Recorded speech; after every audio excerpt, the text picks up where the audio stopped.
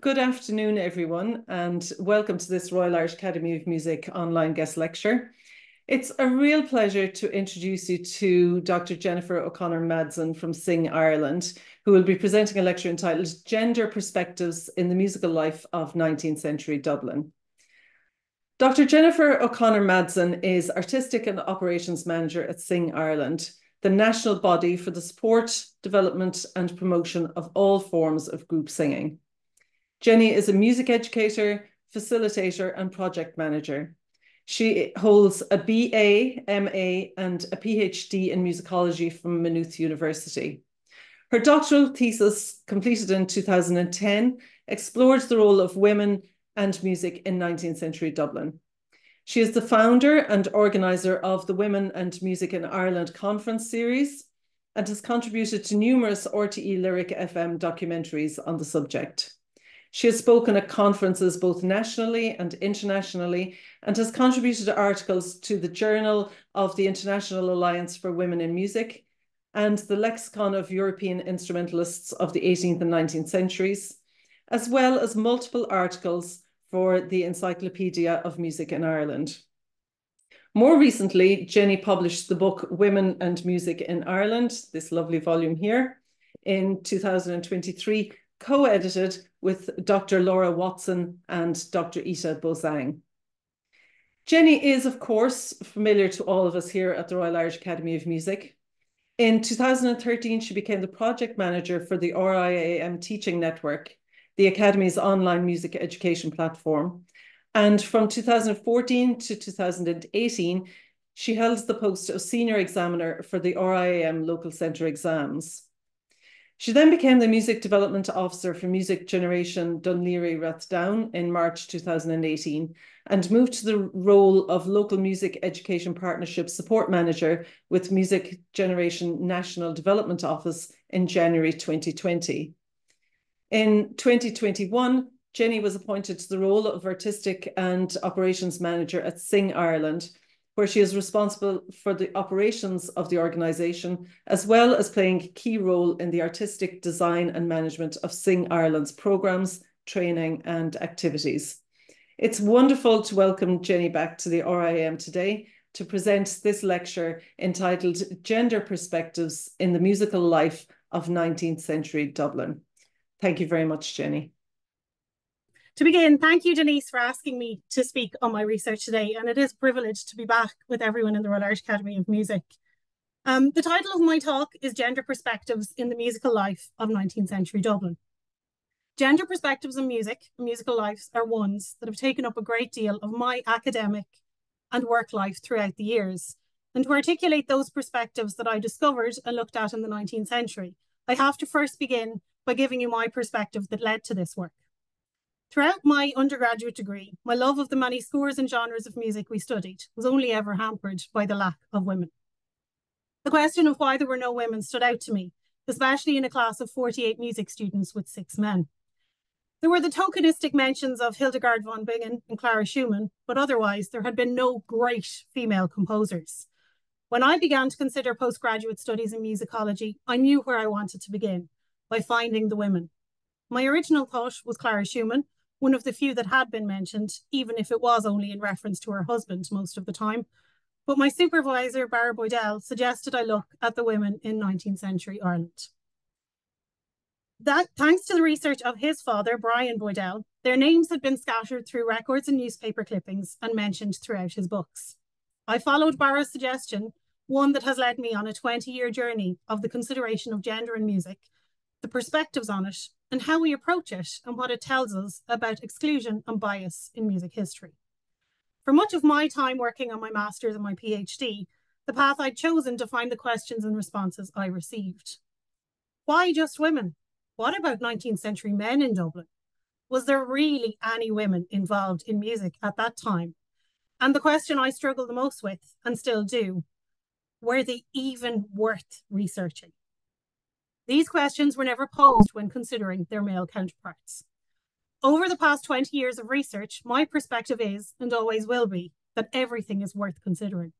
Each new element we discover provides a new possibility, a new approach to how we understand society, history, art, and music. with each area that we delve into and highlight, we consider a new perspective and new approaches to how we work. However, when I started on this path, I did question the validity of my research and of the work of these women. I began on the journey often apologetic for taking up space with mention of their work and their contributions. And for me, my perspective has changed from that.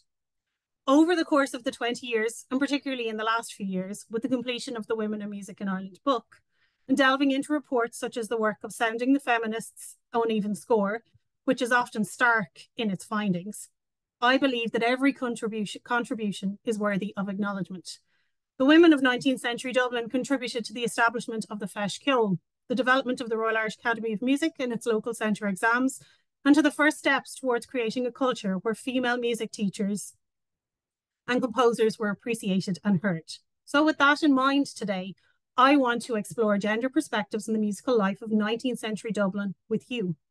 I want to share with you the fascinating, trailblazing, individualistic and courageous work of the women that lived and worked in Dublin, focusing particularly on those who dedicated much of their career to the Royal Irish Academy of Music and its foundations and development. I urge you to consider them and what we know of them, what they achieved and how they were portrayed from your perspective, and in doing so, to consider who their equivalents are today in your musical world. How can you support them, document them, and showcase them, so they never become misunderstood or forgotten in the future? Over the past decades, increasing recognition has been given to the importance of equality between women and men for sustainable people-centred development across the world. Initiatives that improve gender equality ultimately contribute to economic and cultural development. In the musical life of Dublin, this has been evident since the 19th century. My work and the work of so many others in recent years, such as Laura Watson, Isha Bosang, Orla Shannon, who's here with us today, and Una Hunt, and so many others, strives for the continuous recovery of women's past and their histories. In my chapter on women in music in Ireland, I began with a quote from Doireann Ní Dhíofra's book, A Ghost in the Throat, which I share with you for consideration again. Remember this lesson. In every page, there are undrawn women, each waiting in her own particular silence. I would like to share with you some of those undrawn women from 19th century Dublin and how their work and contributions changed gender perspectives in the musical life of that time and all that has followed. In the 19th century, the role of women in music in Dublin and in the country throughout was mainly a domestic one, with many playing music in the home as a source of private entertainment. There was a number of females who performed professionally, mainly as vocalists. For many of these female singers, their popularity with Dublin audiences meant that they often commanded a higher fee to the men. However, their position in society was not a favourable one, and in many cases they developed notorious reputations, with scandals developing around their romantic lives and relationships. The 19th century brought about many changes in Ireland's population, politics and culture. In music, as in all other areas, the country seemed to begin to find its own identity within the discipline. Over the course of the century, musicians, both male and female, worked at developing and expanding music making throughout the country and particularly in Dublin. While events such as the Great Famine had devastating effects on the population of the rest of the country, the inhabitants of Dublin managed to go through it relatively unaffected.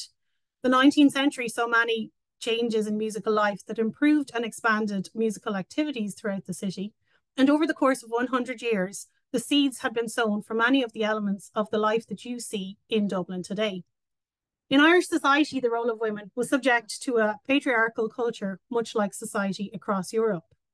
The prevailing ideology of the time was that women existed for the benefit of family and that their main role was to attend to the domestic sphere. Women's role in society was generally seen as one of submissive passivity, with prescriptive literature dictating their behaviour being particularly popular with the clergy and religious orders. An example of this can be found in a lecture given by a well-known cleric, Reverend John Gregg, in 1856, which was entitled simply Women. He presented his findings at Trinity Church on the position of women in society. And I quote, "There are two things which you ought to desire, which it is your duty to desire, which it is your interest to desire, and which is in the good of society, for the everlasting benefit of yourselves and others, that you should desire, and these are excellence and usefulness." Excellence has reference to yourselves and usefulness to others.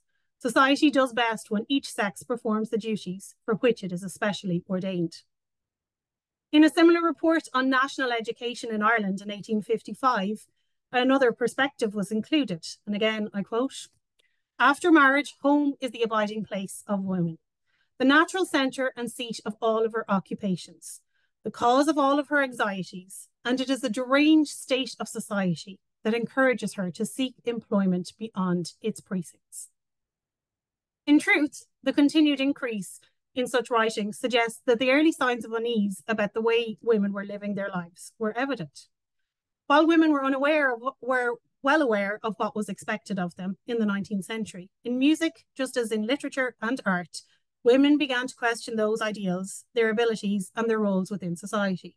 The central issue for women was one of autonomy and their ability to choose their own path in life. In music, it appears that the leading female musicians all chose their path and dedicated themselves to a pursuit that they believed in. This can also be seen in other areas of Irish society besides music. In terms of Irish politics, the 19th century saw many women come forward as supporters of nationalism and promoters of political ideals. However, the difference with those involved in music is that because of the causes they supported and their significance to the general history of Ireland, many of these women were remembered, while those involved in music were not. Whether remembered or forgotten, all these women, no matter what their areas of interest, challenged and contributed to change in accepted 19th century gender roles. And the slide here is just a brief overview of the most significant female musicians active in Dublin across the 19th century as performers, teachers, and composers. And I'm going to introduce you to some of them over the course of this talk, but this is just to give you an idea of the top level musicians working at that point. Within music pedagogy, the 19th century saw the beginning of the female music teacher. And over the course of 100 years, female piano teachers went from non-existent to almost equal to men in Ireland. And it is a profession where females have surpassed men in Ireland today. The roots for this career path began in the early 19th century, where its acceptance grew out of the 18th century perception that music lessons were seen as an asset for young ladies, creating social acceptance and adding to their desirable attributes for possible suitors. One of the most defining factors of success for women in pedagogy at that time was that they managed to maintain good social standing while working because it was a discrete form of employment. In the majority of cases, particularly in Dublin and throughout Europe, female teachers taught from their own homes, thus remaining in the domestic sphere while also earning a living. In several cases, whole families became involved in music. This was common throughout Europe. Almost all professional women musicians on the continent were born into families that were already involved in music. Leading examples would include Clara Schumann, Josephine Lang, Clara Novello, and Pauline Verdot. They had artistic output in common, and they all depended on it for a living. Therefore, female musicians were mainly working women who were not working class. Because of their area of expertise, they seem to have been exempt from social restrictions. While the women involved in music in Dublin later in the 19th century did not follow the European model, the female teachers active in the first half of the century often did. An example of this can be seen in the family of Johann Logier. Logier is probably best remembered for inventing a device called the chiroplast, which was a wooden mechanism that was attached to the front of a piano in order to regulate hand movement. Logier patented this device in 1814, and it was first advertised for sale in Dublin in January the following year. It was influenced by his military background, as he had been involved in militia bands before opening a music shop in 1810. Logier developed and published his teaching methods and made a notable contribution to piano teaching on an international level, including on Clara Schumann's father, who is said to have used the best of several teaching systems in his own tuition, one of which was Logier. Logier was the first teacher in Dublin to introduce examinations for all his students, as well as public concerts. His methods were very successful, and after his death, his music skill was taken over by his children. Logier's daughter was taught by her father and taught in his music academy herself before she married Mr. E.C. Allen, a distinguished Dublin pianist who was one of the first to open his own Logier Academy within the city. From 1819 onwards, the couple ran a very successful Academy of Music, and their students were taught and examined using Logier's methods and also took part in regular public concerts at the premises. The Academy was one of the best equipped in the city at that time, with 14 pianos at its disposal in 1829. In February of 1833, Mrs. Allen's husband died, and she continued to run the family business while also raising 10 children with support from her brother. At least 3 of her daughters followed in her footsteps. They appeared as regular performers in the concerts, and later the eldest 2 took over the running of the Academy in 1866. Mrs. Allen's methods of teaching were always praised, as well as the skills of her students, who appear to have been extremely well taught. For many of the public concerts, all the students of the Academy performed with the programmes, often including performances on several pianos at once. The idea of student examinations and public concerts was one that proved extremely successful, and it was an idea that was later adopted by the Academy of Music to promote its students and teachers. Indeed, it appears that when the Royal Irish Academy of Music first opened, its biggest rival for business in the capital was Mrs. Allen's Academy. The school was also noted in early records as a source of inspiration to the founders of the Royal Irish Academy of Music. They saw the success that it had achieved and wanted to emulate something similar that could be recognised as a national institution of music. The establishment of the Royal Irish Academy of Music would eventually lead to more professional opportunities for women, but not from the beginning. In its early years, it was open only to male students and staff. It took 8 years and the reorganisation of the institution before its benefits for female musicians in Ireland became evident. The first steps to creating an Irish Academy appeared in 1848 in the form of a prospectus, which argued that a country that was celebrated for its musical taste should have an institution through which it could provide training for its own musicians. There was also a sense that it would help to establish Ireland as culturally separated from England, and that it would help inspire a sense of Irishness in Dublin musicians. For a country that had a reputation of being musical, Ireland was lacking the educational opportunities that would be required to improve the standards of musical performance and education so that they were comparable to London or the rest of Europe. While the many privately owned music academies that had developed in the first half of the century were important for the growth of music, there needed to be a place that would set the standards and provide tuition that would echo that of musical institutions across Europe. With the reorganisation of the RIAM in 1856, the directors appointed Fanny Robinson as a supervisor to all the female students and as a professor of the piano along with her husband, Joseph Robinson. Frances or Fanny Arthur Robinson was a teacher, composer and pianist originally from Southampton. Her early education was guided by Sterndale Bennett and Thalberg in the UK. She came to Dublin in 1849 for her first professional performance, where her playing was reviewed with great praise in the Freeman's Journal the following day, and I quote, "We cannot avoid once more advertising the extraordinary and exquisite performance of Miss Arthur on the pianoforte. She was encored with enthusiasm." The concert became important on a personal level as well as a professional one to Miss Arthur, as it was the setting for her first meeting with her future husband, Joseph Robinson. Robinson was a well-known personality on the Dublin music scene and an important influence on music in Dublin as a conductor, composer and baritone. They were married just 4 months after they met, and from 1849, Fanny Robinson became a regular performer in Dublin, often in concerts her husband was performing in too.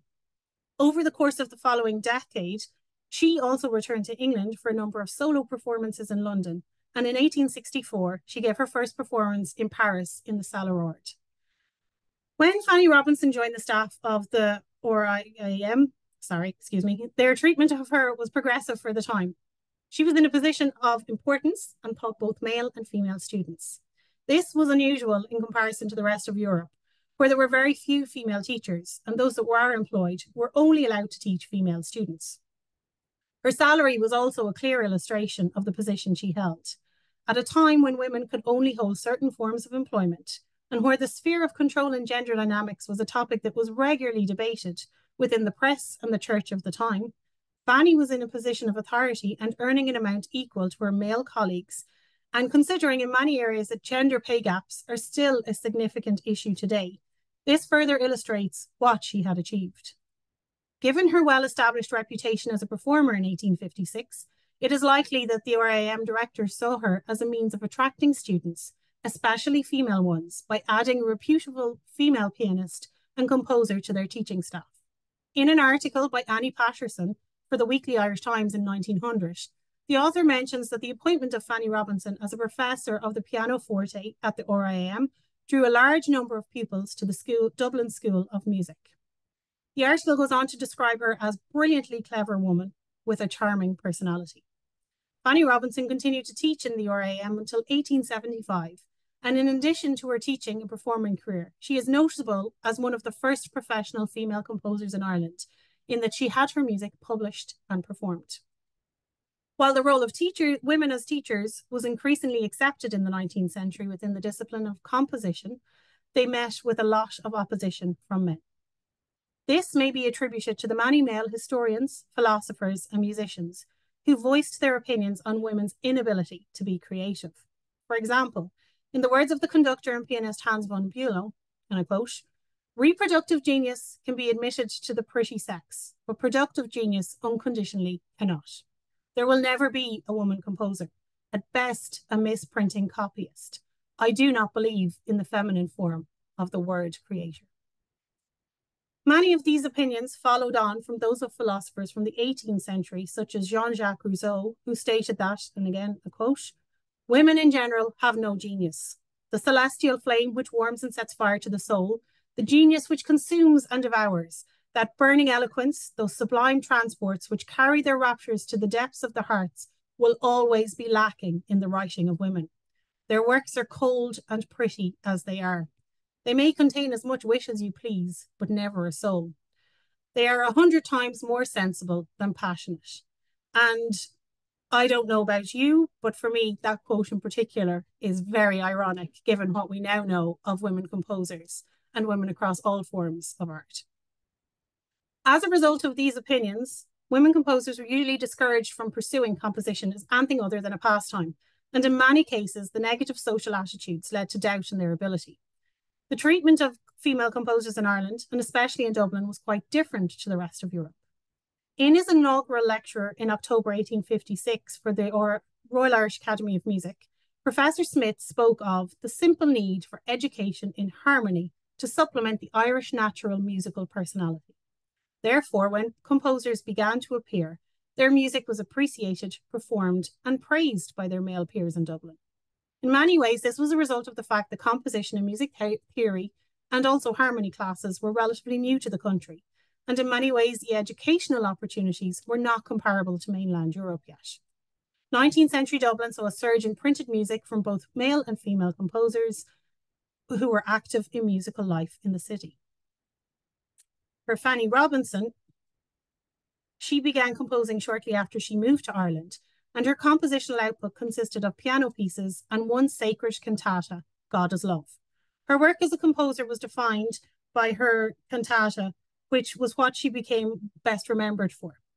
The work went largely forgotten for over 100 years until a copy was found in the Academy Library, and excerpts were performed by Deborah Kelleher and the late Elizabeth Pink at the first conference on women in music in Ireland in 2010. In terms of her piano music, there is no record of Fanny Robinson performing it herself, which is unusual in comparison to her European counterparts. Therefore, it's likely that her piano music was composed to supplement her teaching materials and also to provide friends and students with simple pieces to learn that would suit their ability. This theory is supported by the fact that many of her compositions are dedicated to the families of those she taught or knew through her performances. And if you take a look at the score here on the screen, you can see just some handwriting in the top corner, which is believed to be in the composer's own hand, where she dedicated it to a student she was teaching in the academy at the time. Through her compositions, Robinson provided inspiration for her students and other female composers to try to have their music published or performed, or even both. She was proof that a woman could now achieve that in Ireland. And I'm just going to play you. Is that okay?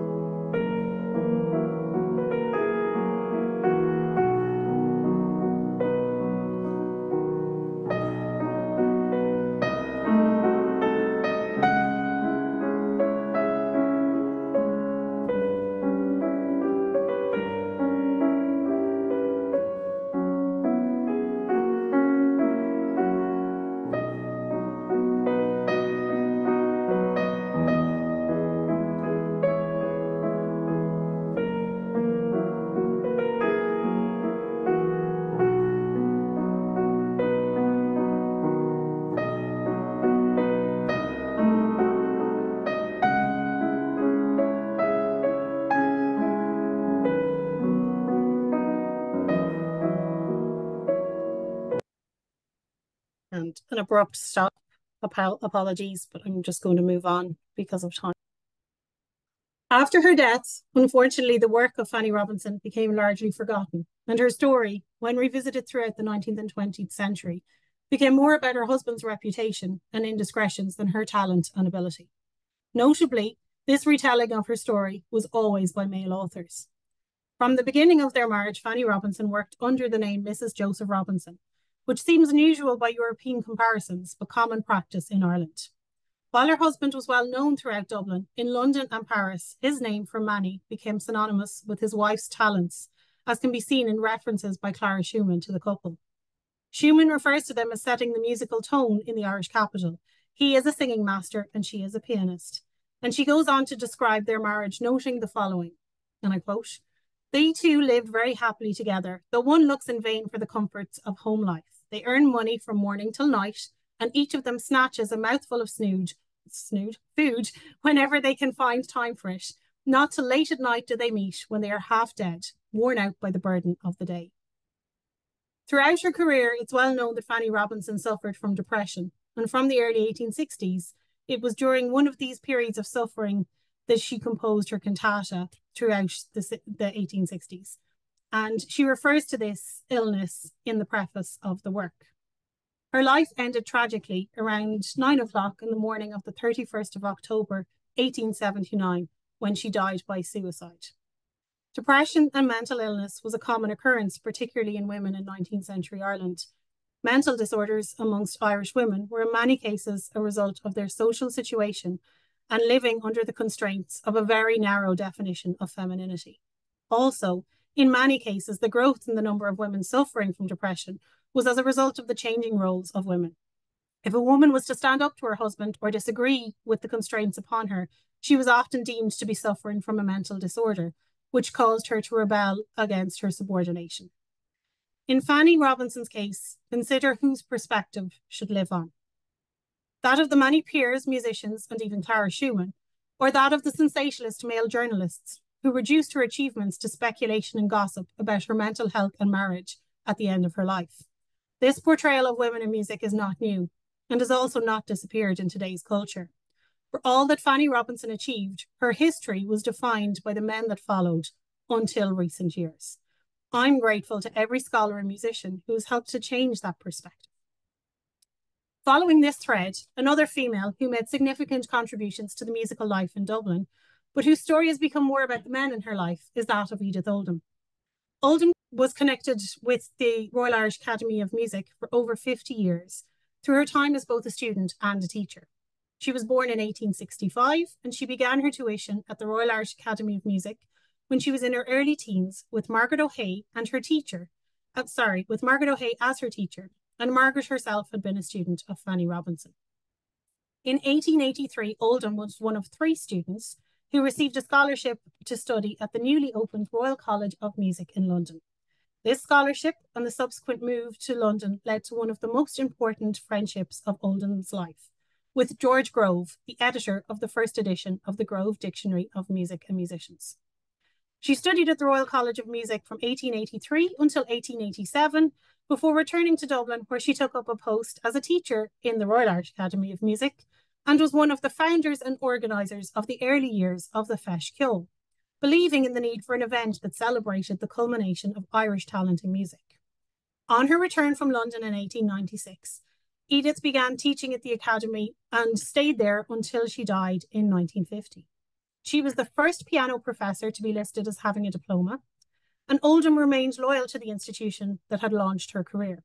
She was honoured by the board in 1938 when she received a fellowship of the RIAM, along with Annie Irwin, and later in 1968, 18 years after her death, the Edith Best Scholarship was created for the best young competitor under 8. Her relationship with George Grove has proven to be an important one, and his letters to her have become a valuable resource in the many biographies, papers and chapters that have been dedicated to his life and work. However, in many ways, Oldham's significance has been belittled by perceptions on who she was and the type of relationship that existed. It appears that George Grove thought a lot of Edith Oldham, and upon her arrival in London as a student of the RCM, they became close friends, and this was a relationship that continued until his death in 1900. The relationship is documented in letters from George Grove to Oldham from 1883 until 1899. It is a relationship that resulted in many assumptions being made about the nature of their involvement. It would be hard to prove the depth of their friendship, particularly as none of Oldham's letters exist, so we are only left with half of the story. The letters do provide a valuable source of information on Oldham's time in London, even if it is from George's point of view. In many of the letters, Grove offers advice to Oldham on her practice and how to approach it, suggesting that she regularly sought his opinion and guidance. He suggested concerts and talks of performances that took place. Often when she was at home in Dublin, he wrote to tell her what she should be practicing before her return. The letters in the early years are very much orientated around her studies, and there are not as many in the later years when she is back in Dublin. Over the course of the letters, the style of them become more informal and contain information on George Grove's own life, including his work at the RCM. In one letter from 1886, Grove wrote that he was particularly concerned about the progress of his dictionary and often complained about how behind he was or that he had a lot of work to do in it. Again, something that many musicians will definitely relate to. However, he does continue to take a great interest in Oldham's work and her piano practice. His words are always encouraging, and he was always aware of what she was doing and what pieces she was learning or performing. The letters between Grove and Oldham are housed in the library of the Royal College of Music in London. There are 707 letters in all. They were originally sent to a publisher in 1916 by the executor of Edith Oldham's husband's will, but the publisher was not interested and they were returned to the Royal College of Music. In the late 1980s, Celia Clark, who was a librarian at the college, decided to transcribe the letters. Her transcriptions are also all handwritten and include Edith Oldham's mother's letters as well as those from George Grove. Extracts from the letters and an evaluation of their content has been included in Percy Young's 1980 biography on George Grove and in an intermezzo in the 1998 publication on the Royal Irish Academy of Music To Talent Alone. At the end of the intermezzo, the suggestion is made that the task of recording the friendship of George Grove and Edith Oldham has been completed, which is an opinion that I have long disputed. Both books offer a very restricted insight into the relationship, focusing on similar letters, a fact that has often led me to wonder if they actually read all 707 of them. Both also seem to believe that this relationship was a love affair of sorts. Through correspondence with Catherine Ferguson in 2006, a relative of Edith Oldham, it seems that this suggestion of a liaison between Grove and Oldham is one that caused great upset to the Oldham family throughout history. While George Grove definitely held Oldham in high esteem, the suggestion of their relationship being a love affair appears to be unfair and very much unsupported in the letters. While the letters are often affectionate, particularly in how they were signed off, this seems to have been more a style of 19th century letter writing than proof of anything else. Oldham kept the letters throughout her life, most likely because she was aware of George Grove's importance and his contribution to music. For 16 years, he was also an influential part of her life, offering advice and encouragement on her career and direction and wisdom in all areas. His letters probably meant a great deal to her, and she kept them as a reminder of her friend and her advisor. While women in the 19th century show skill, dedication, and devotion to music that is worthy of a great deal of exploration and recognition, as we can see, the stories told were often of the men that they worked with. Exploring their work in greater detail changes our understanding of the developments and landscape of the time. In terms of finding the resources and information from many of the women I've mentioned above, they were not often referenced or written about in great detail until the work of another woman from the Royal Irish Academy of Music, and this was Annie Patterson. Annie Patterson herself was an organist, composer, lecturer, conductor, and author. And many of the details, reviews, and descriptions of the leading female musicians of the time were captured from the newspapers and histories that she would write. She was born in County Armagh and she became a student at the Royal Irish Academy of Music in 1875 at the age of just 7. She attended piano lessons with Miss Kelly and elementary harmony classes with Robert Stewart. She later went on to study the organ with Stewart, and during her time studying there, she was also a member of the Academy Choir. In conjunction with her practical music education, Patterson studied for a BA and Doctorate in Music, sitting her exams with the Royal University of Dublin. She graduated with a BA in 1887 and a Music Doc in 1889, making her the first woman to receive a doctorate of music from that time in Ireland and indeed all of the British Isles. This was a remarkable achievement and one that was still against the normal expectations for women in 19th century Irish society. In fact, in the second half of the century, as opportunities in education for women began to open, much of society was fearful of the changes this would bring about. For example, there was a fear that educated women would forsake their natural role as mother and wife in favour of pursuing an education, or worse still, put their education to use by working. However, with the creation of the Royal University of Ireland, women such as Annie Patterson got the opportunity to pursue a higher education and put it to good use. Upon receiving her doctorate, Annie Patterson held an education greatly superior to many of her peers, both male and female. Between 1887 and 1897, she worked as an organist and an examiner. In 1891, she founded the Dublin Choral Union and was conductor for the first few years. She saw it as a method of encouragement of Irish and local talent. Her position as a conductor was unusual for women because this was one area where they were still very much dominated by men. The fact that Annie Patterson managed to cross this barrier is a testament to her education experience and also her reputation in Dublin. In all the areas of music that she was involved in, Annie Patterson aimed to promote and increase the style of Irish music relevant to the musical scene of that time, and also to encourage people to become more aware and interested in Irish music of the past. Annie Patterson composed a large number of works ranging from oratorios and opera to piano music, all based on Irish themes and folklore. Unfortunately, only a small number were published, and these were mainly the smaller works, such as her songs and piano arrangements of Irish airs. The songs included 6 original Gaelic songs, the rallying songs of the Gaelic League and King Cormac, and a number of songs that are currently being researched and performed by the Royal Irish Academy of Music's PhD student, Roisin O'Grady, under the guidance of Denise, a fact that I believe would make Annie Patterson very proud. While many of the songs remain, none of the scores of the larger works have survived.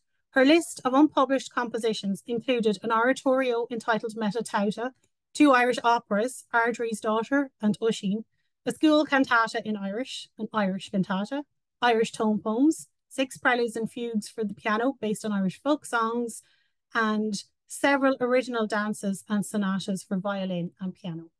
It is unfortunate that none of the scores of these works have survived. However, from just seeing the list of titles, it is evident that Annie Patterson's compositional output was entirely inspired by and based on Irish themes. She experimented with many of the most popular compositional structures and combined them with traditional airs and harmonies. Several of the works were performed and praised during her lifetime, and seems handwritten copies of the scores were made for such performances. And this here is a note from Patterson to W.H. Trundle, who was a teacher of percussion in the Academy in the 1890s. And in the note, she's asking him to make several copies of the piece that she's included. Speaking of the many pieces that have been lost by Annie Patterson, during my research, I was eager to find one such piece entitled The Bells of the Shandon. In her later career, Patterson moved to Cork, where she became organist at St. Anne's in Shandon and examiner at the Cork School of Music, before taking up a lectureship at University College Cork from 1924 until her death in 1934. During that time, she composed a piece called The Bells of Shandon. I searched high and low for this on every corner of the internet that existed in 2009, but never found it. Until last year, when I was going through the archives of Sing Ireland, and guess what was there? So now my next challenge is to find a willing choir to perform it and expand our perspective of Annie Patterson's work. And I can see many of my friends and colleagues from Sing Ireland are here today, so who knows, somebody might take up the challenge. Throughout the 1890s, Patterson wrote articles for the Weekly Irish Times, which focused on the musicians and musical life of Dublin, and many of those have become the resources for which I've referred to throughout today. As well as this, in the early 20th century, she moved away from writing articles in favour of writing books. And over the course of the next 20 years, Patterson wrote books on all types of topics. The common element of each of them was that she wanted to focus on how to make music more accessible to the people she was writing for, how to encourage people to have a love of music, and how to make sure that they felt that they could approach it in any way they wanted. The books included The Story of the Oratorio, a book on Schumann, Chats with Music Lovers, a book which is dedicated to Jenny Lind. And again, anyone who's ever watched The Greatest Showman will know of Jenny Lind, but this book was one of the first biographies dedicated to a female performer. She also had a book on how to listen to an orchestra and the native music of Ireland. To conclude, the 19th century brought about significant changes and developments for women who were working in music. They began to shape a place for themselves within the music profession, earning salaries that provided them with equality to their male peers in a society that remained fearful of the inclusion of women in any profession. While women involved in music managed to achieve levels of equality that were progressive for the 19th century, they still came against opposition from their male peers and society for decisions that really pushed what was perceived of the role of women in life at that time. This often occurred in the areas that presented the biggest threat to the ideals held strongly by men and often religious orders. And these were the creativity and design of a composition. This was too artistic for a dignified woman. Writing letters to a teacher whose advice provided the pillars for career development and success. This was too emotional and undignified. But for many of the women involved in music in Dublin in the 19th century, they seem to have received a significant amount of encouragement and support from their male peers.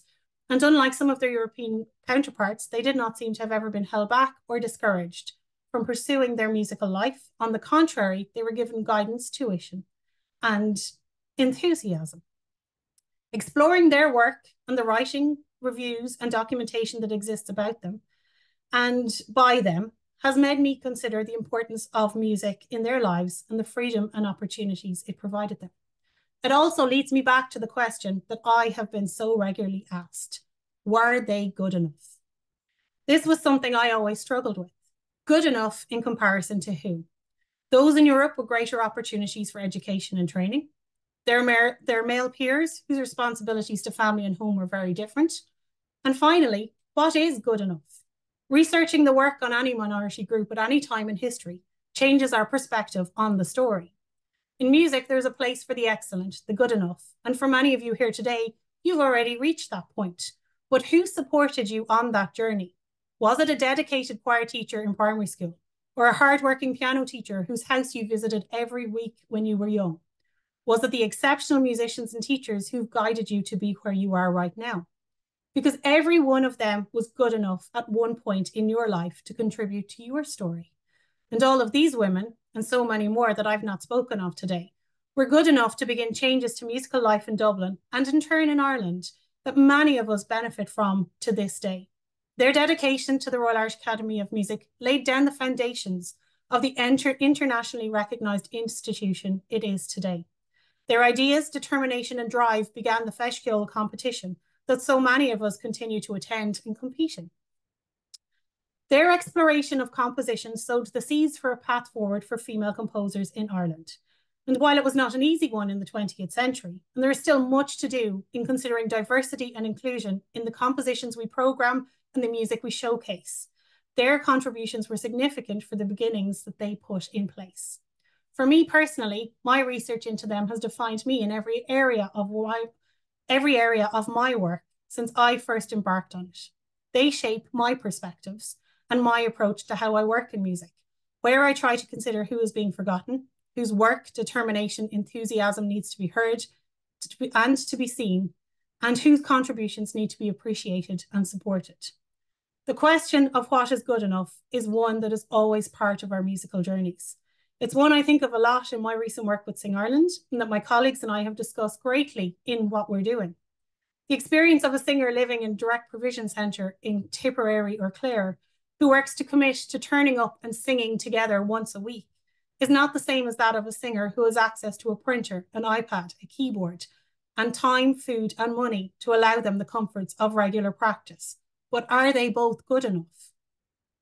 The answer is, of course, yes. Both stories are worthy of recognition.